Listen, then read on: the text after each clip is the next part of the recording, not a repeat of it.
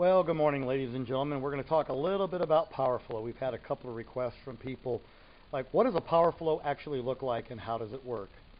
Well, basically, Powerflow is a tuned header, like in your race car, for your aircraft. The cylinders that fire, what they do is they prepare a slight vacuum, helps pull the exhaust out of the other cylinder when it fires, so it increases the performance of the aircraft. You get a lot more power, a lot more climb, and you burn a little bit more fuel because you're making more power. Now people say, well, you know, with the Powerflow you got to take it off every year and you've got to exercise all the joints and put in the proper anti-seize, and that adds to my annual cost.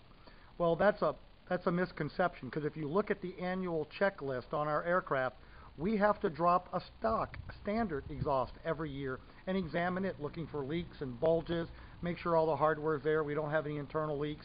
So it's a push when it comes off. So if you need more performance, take a look at Powerflow. There are people who swear by them, and this is just the basic of what they look like. This one happens to be on an AG5B, and it's much nicer now when you have the big short stack sticking out your cowling. It will require a cowling mod, but this will give you a basic idea of what you can expect in a Powerflow. Again, thanks for watching Grumman Pilots. Our YouTube channel directly supports the Grumman Pilots Association, your GPA. Thank you.